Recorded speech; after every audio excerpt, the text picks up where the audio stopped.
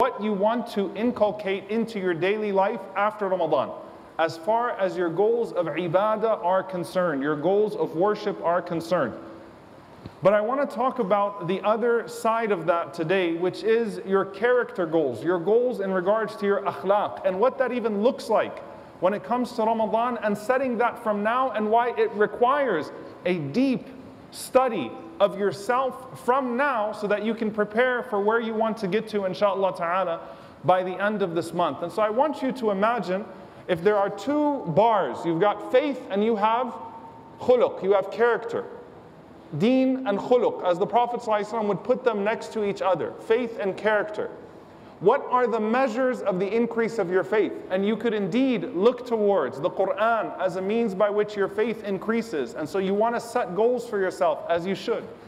Siyam, fasting, naturally increases you in taqwa, which is, as the ulama mentioned, the foundation of faith, God consciousness. So your fasting increases your faith, and perhaps you want to start thinking about, inshallah ta'ala, how you want to start fasting after Ramadan on certain days of the month or certain days of the week. When you think about your charity and what charity does, it is the burhan, it is the proof of faith. So how much charity will I start to give now? And maybe I'll cause myself to be a little bit more inconvenienced so that after Ramadan I'm giving more charity, inshaAllah ta'ala. So those are measures of your faith. How much dhikr you're going to do. Every tasbih is so precious. Every subhanallah is so precious in this month of Ramadan. So much more precious. But maybe you come out of this month and you say, from now on, I'm going to say subhanallah, alhamdulillah, la ilaha illallah, Allahu akbar, astaghfirullah, wa la hawla wa la quwwata illa billah, Allahumma salli wa sallam ala nabiyyina Muhammad. These words of dhikr, maybe you'll say them 100 times a day from now on, or maybe even 1,000 times a day after Ramadan. So you have these measures here. How do you start to measure the other side of that, which is your akhlaq, and how deeply intertwined are they? And so some of the ahadith of the Prophet ﷺ in this regard, and maybe you can pay attention to the last few words of every one of these ahadith. The first hadith is from Aisha radiallahu ta'ala anha, where she says that the Prophet ﷺ said, إِنَّ مِنْ أَكْمَلِ الْمُؤْمِنِينَ إِيمَانًا أَحْسَنُهُمْ خُلُقًا وَأَلْطَفُهُمْ بِأَهْلِهِ. She narrates that the Prophet ﷺ said, verily the most complete of believers in faith are those who are most complete in their character and those who are most gentle with their families. Al-lutf is that you don't have an overbearing presence.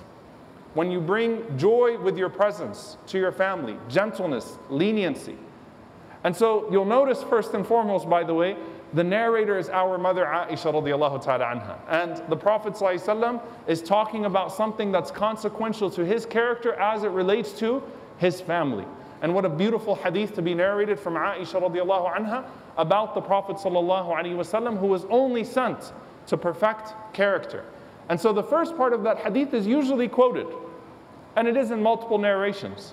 The best of you in character are the best of you in faith, but there's an addition that's also authentic.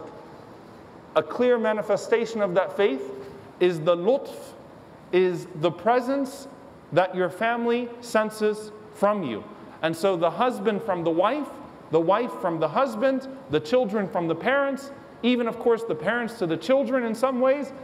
What is the presence that you bring to your family?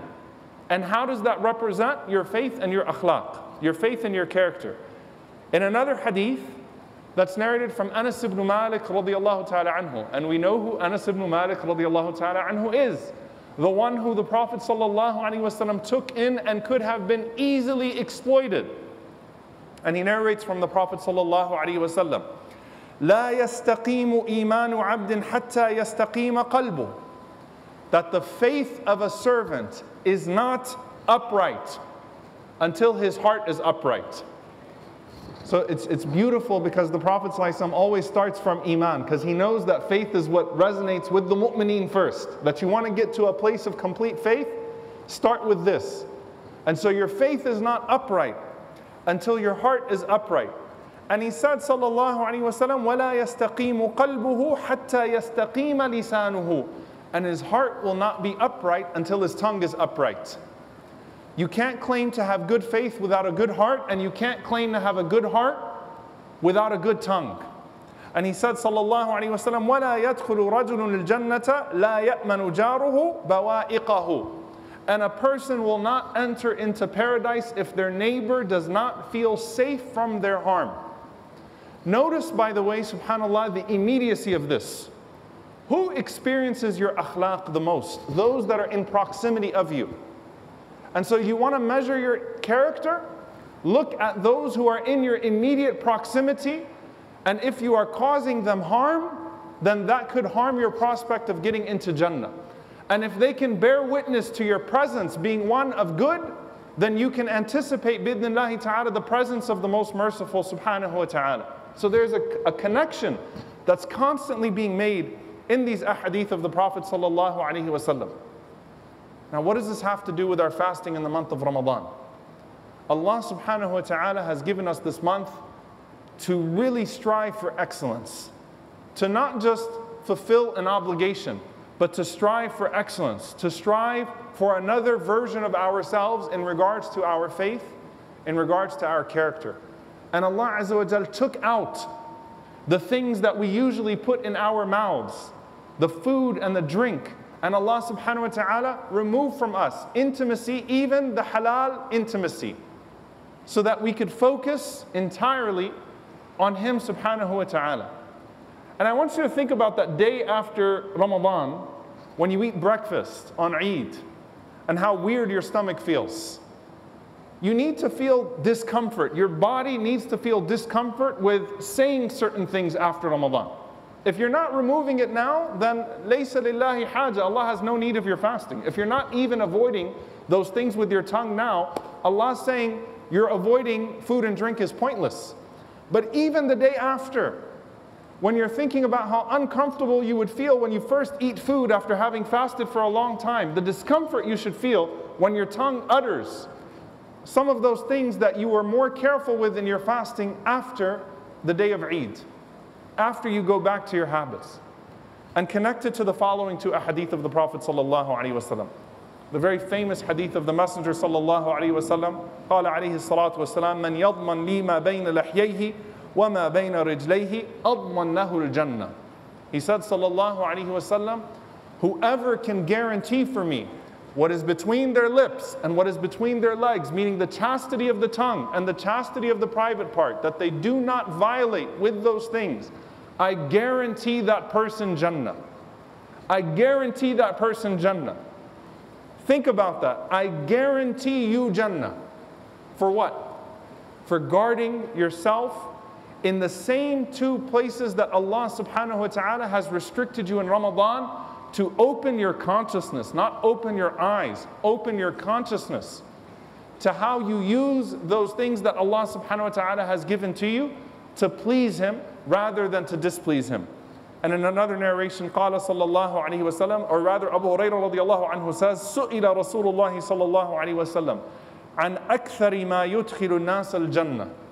The Prophet صلى الله عليه وسلم was asked, what causes people to enter paradise most? What do most people get to Jannah with? He didn't say Taraweeh. He didn't say, any of the ibadat that we're so familiar with. قال صلى الله عليه وسلم تقوى الله وحسن الخلق. Being conscious of Allah and having good character. وسئل عن أكثر ما يدخل الناس النار. And he was asked about the main things that cause people to enter into hellfire.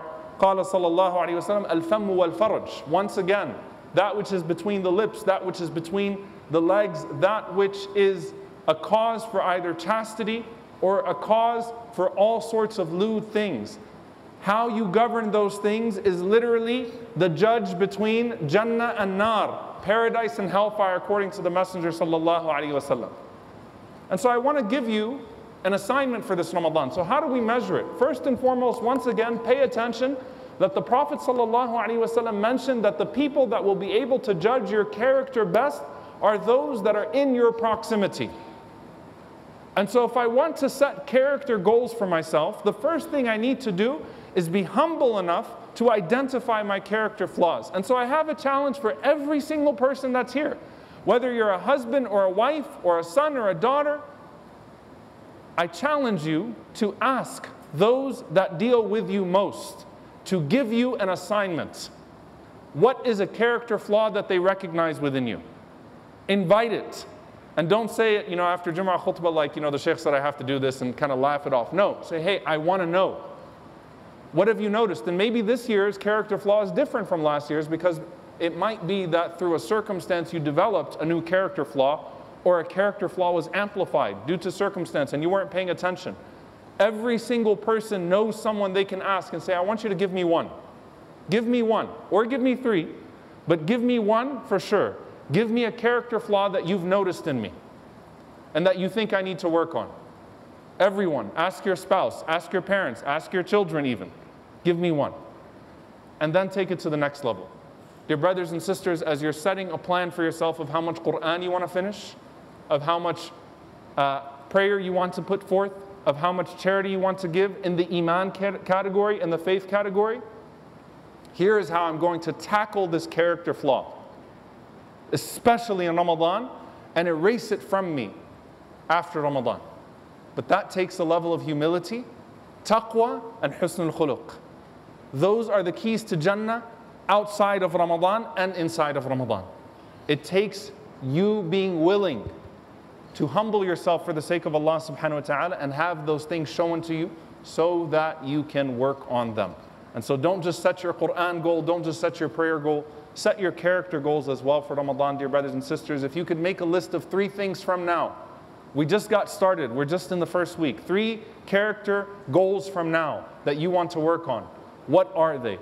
Put them down, work towards them, and make sure, inshallah ta'ala, those flaws don't show up again after Ramadan. May Allah subhanahu wa ta'ala allow us to be upright in our faith, upright in our character, upright with our hearts, upright with our tongues. May Allah subhanahu wa ta'ala allow us to use what He blessed us with to please Him.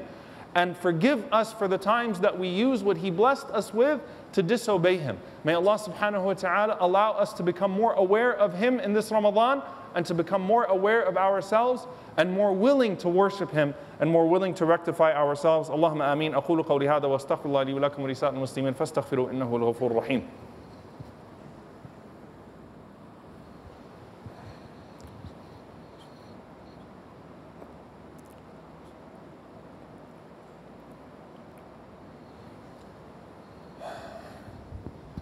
الحمد لله والصلاة والسلام على رسول الله وعلى آله وصحبه ومن والاه. ربنا لا تؤاخذنا إن نسينا أو أخطأنا. ربنا ولا تحمل علينا إصرا كما حملته على الذين من قبلنا.